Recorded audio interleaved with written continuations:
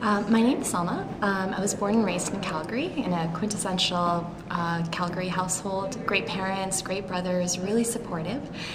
There are three people in my life, however, that did really provide me with direction to where I am today, and they paved pretty much a road for me. And the first person was my friend Sherry.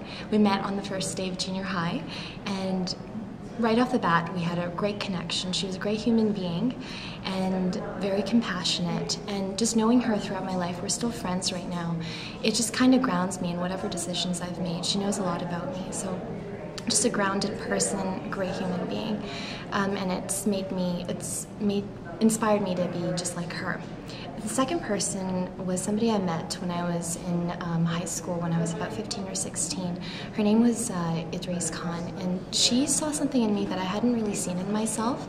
She provided me with leadership positions in one of the boards that she was starting at that time, and she gave me a lot of opportunity to help her with the community development projects that she was doing. And from that time, I think that was the point in my life where I really felt like I could be a leader and I could start some initiatives on my own. So it was around that time that I started doing a lot of things within the Muslim community.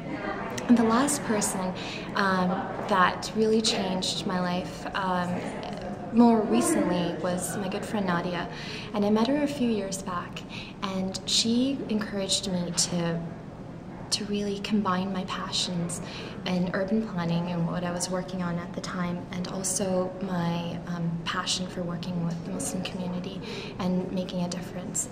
So she encouraged me to go back to school to get more education and to make more of a difference. So that's my wisdom story and the three people that inspired it.